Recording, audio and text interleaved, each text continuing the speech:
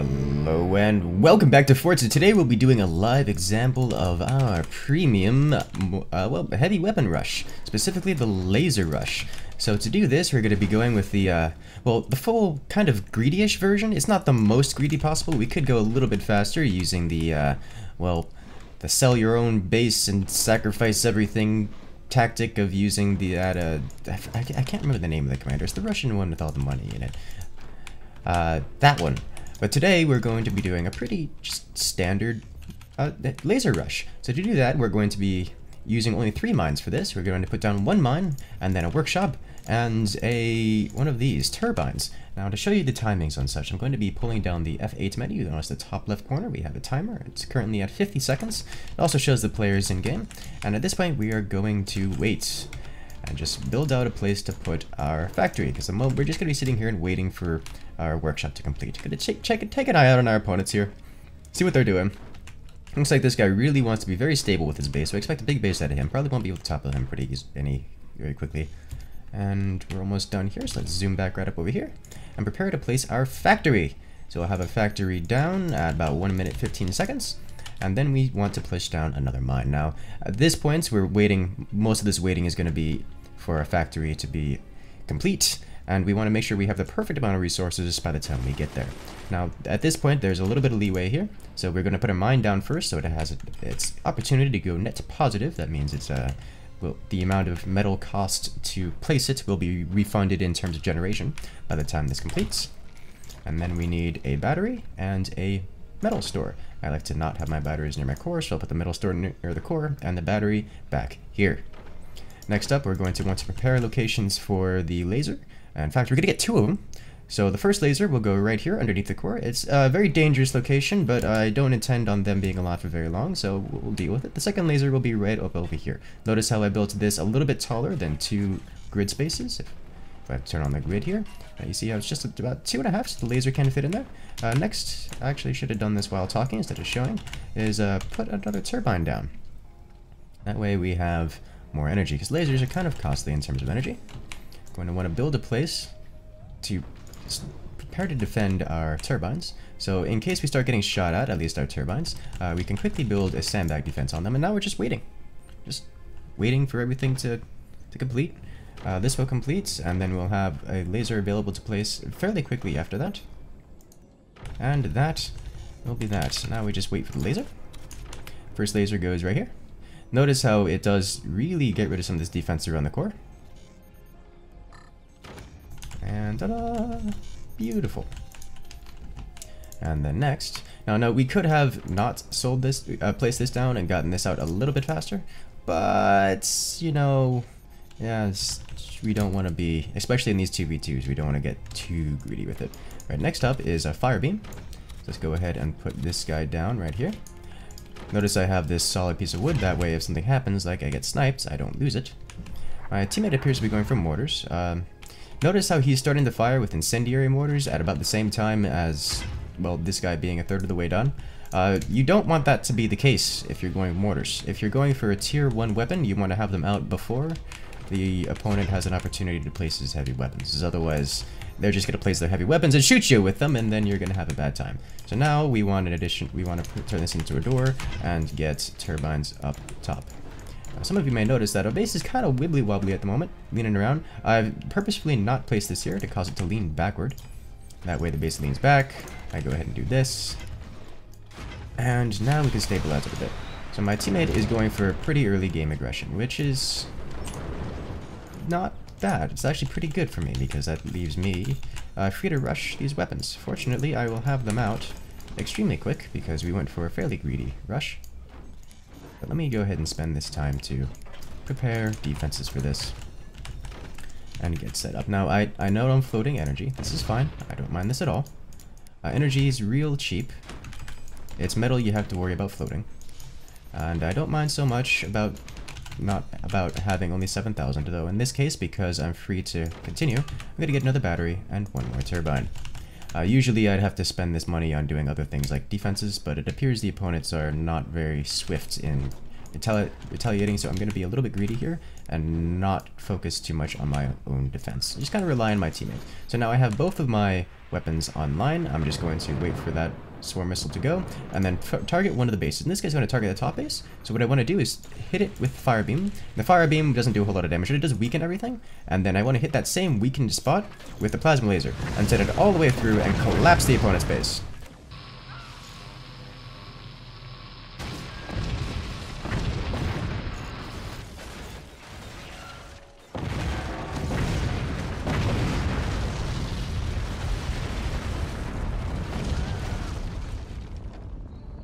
Activate commander ability to regain energy lost, and also everything else, and capitalize on that to increase build speed.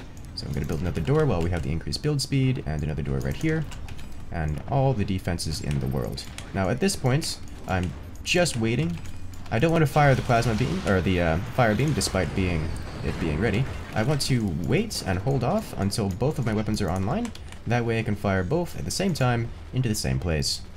Alright, that's one shot, and then the second shot, let it burn for a second. Second shot, all the way through, and there is the collapse. That's 2 players down in under 6 minutes. And that is your laser rush.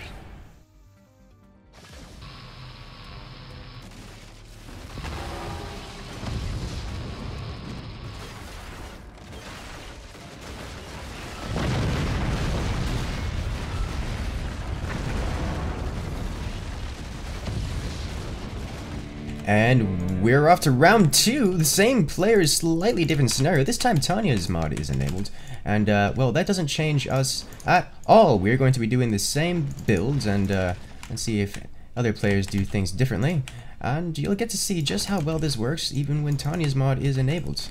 I've already messed it up. I was immediately going for, well, the slightly less greedy version, so we'll go with the slightly less greedy version. Now this is the more economic version with 2 mines and a turbine. You go mine, turbine, and then tech, and it comes out a bit slower, but you don't have to worry so much about later game because you always have, always have the resources to defend whatever it is. And just in case these guys are getting wise to the laser rush and try to come out with attacks early, then we will have the ability and quite a lot of leeway to play around with it. We can always just throw in more defenses. Now for this particular variant, we're going to be adding one of these here, and one of, I need to have these things already built out, and also a battery, because we have the economy with putting the mines and the turbines down first. We'll have plenty of economy and opportunity to put it down now and still have the resources when this workshop completes in order to put down the factory. Funny how that works. This is usually why you want to go with economy first, because it just lets you get out more things faster. I'm going to go ahead and pull down the F8 menu, so you can see the time. We're at 1 minute and 30 seconds right now. The workshop is almost complete, and the factory will be going down. Notice that we placed the factory about, what is that, 30 seconds ago on the more greedy rush, which can be very, very significant when you're getting out your weapons, 30 seconds quicker. Let's go ahead, and we don't have to focus so much on cutting costs because we have the extra economy, so we can be very careful and well, get everything all nicely set up. So I'm going to want to set up here, get my second turbine going. Weapons are going to be going in the same locations. Let me go ahead and fortify this a little bit. Now, we don't want to spend too much of our resources, as well we do have the extra resources.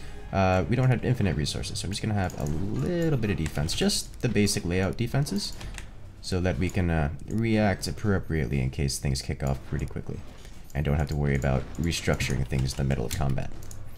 Looks like they already have a door here. We might have some shenanigans out of them. You can see the mines sticking out the back, so this guy's not going for missiles. This guy doesn't have any background bracing, so we shouldn't have to worry about missiles out of him. And if there is any early game aggression coming out of them, it's not going to be too powerful. At this point, I'm just going to preemptively place a door here, just for one of our guns. And put down the rope to pull us back. And a little bit of wood. Now I want to have about 1,000 metal by the time this workshop completes, so as long as I just get up to 1,000 metal and then spend the rest of it, so I'm not floating resources, then we're good. We just kind of chill out here, and just let the rest build up, Let's go ahead and put down our first laser right here, and then save up for our second laser, a fire beam in particular, and put it right about here, right when it completes. Resources are available. Let's go. There we go. And we have this set up. And now we move our way up to the turbines. Let's go ahead and turn this into a nice square shape. There we go. That should make it less wobbly. There we are. And now the rest of this base is just going to focus on structure and defenses. We wait. And we do have some energy shields coming out of them. So the natural progression out of this, assuming we've gone for workshop, is to use the swarm missiles. If we haven't gone workshop and instead went to the armory, it's another option that we can go for. We would use the EMP rockets to disable shields that they have. Fortunately, they don't appear to have a whole lot. So I think we will be okay. So now let us put down a swarm launcher. So we're not going to use it, at least at first. This is just in case we need it. And I'll put down another battery as well. Now at this point, because lasers are focused very much on energy, we need to be keeping track of our energy stores. 7,000 is more than enough. Keep in mind that the fire beam and the plasma beam costs 6,500 total, at least in combination. And next up, put these down. It looks like my teammate has gone for, what is that? Oh, it's just a level 3 mortar, a standard upgraded mortar. Let's make sure to hotkey our dudes. I have a plasma beam and fire beam hotkeyed. I will need to get a sniper for this guy, so let me just get him down. And this is the benefit of having the additional resources up at the beginning. We have all the additional resources to play with. Now my weapons are not double doored at the moment, which is concerning. But if I were to double door them at this point, I wouldn't be able to fire them right off the bat. So now they're both ready. We fire here, and then try to hit the same spot with the plasma beam. And we go all the way through, sniping the core.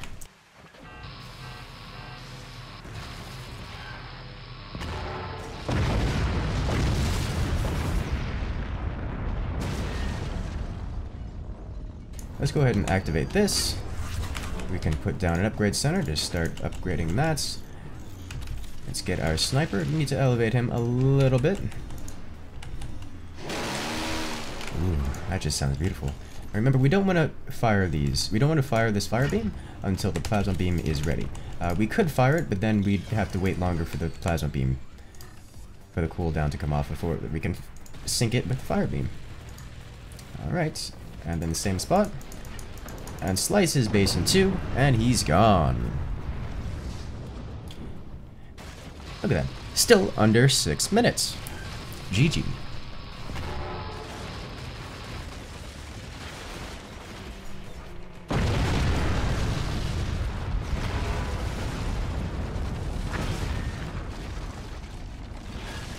Time's up.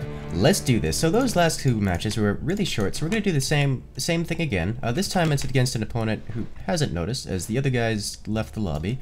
It wasn't like rage quit or anything, they were having some connection issues. Turns out combat against people on the other side of the world can be a little bit difficult to deal with, but it's fine. And we'll see how this new target reacts to this. So we've got this going, fine, and now we just wait. Looks like he's got himself another early rush. I did this a little bit backwards, I got a little carried away. It happens to me a lot when I talk.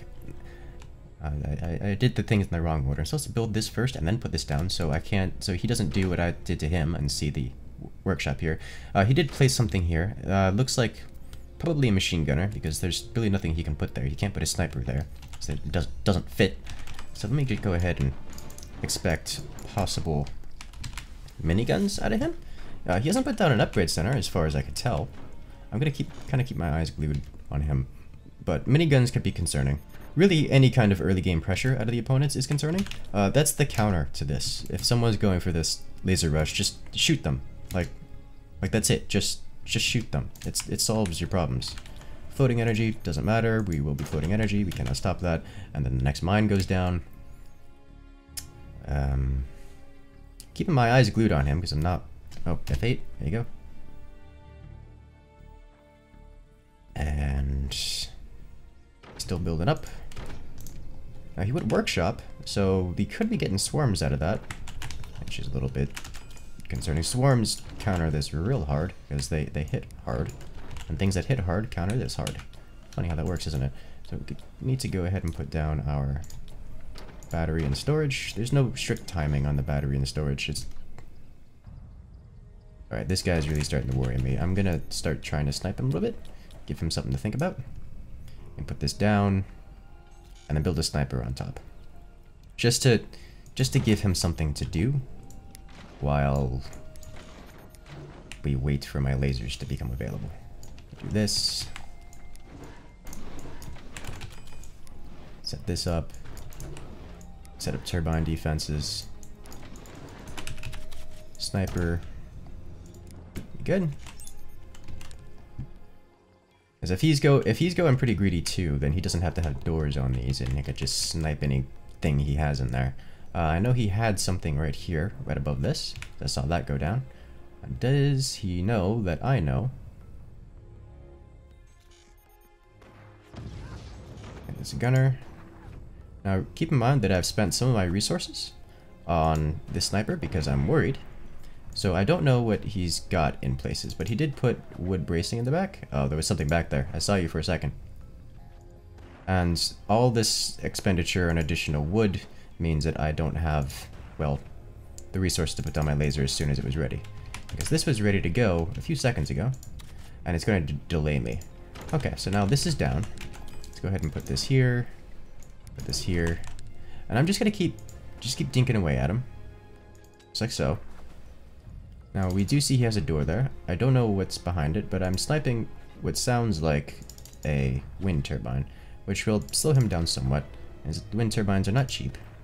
Alright, time to place my fire beam. I'm going to put this down as soon as I have the resources for it, so that's good. Let's put these down, like so. It's fine, I don't mind if he shoots this little bit, it makes no difference to me. Now, we stabilize this so we don't have any kind of beam.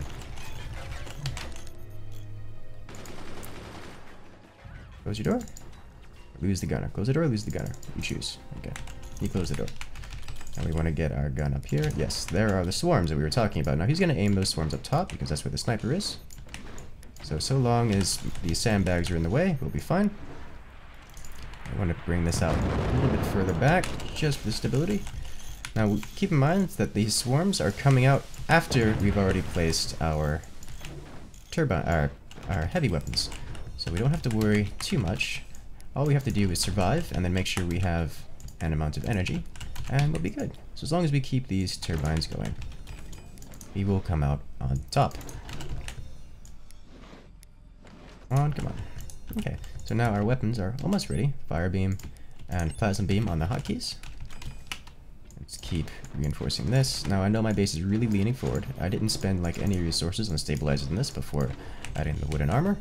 I don't mind, and I'm going to, my fire beam is ready, but I'm going to wait for the plasma beam to come available. That way I can hit at the same time. Have just getting enough energy for it. And ready. And fire you. That will burn down whatever he has there and weaken everything, allowing the plasma beam to go straight through and cut. And that's that. Well, ladies and gentlemen, if you want to see more episodes just like this, perhaps showing off a cannon or even another mortar rush, do let me know and I'll be happy to show you. But for now, we have another under 5.5 minute victory this time, and I'll see you guys in the next video. Later!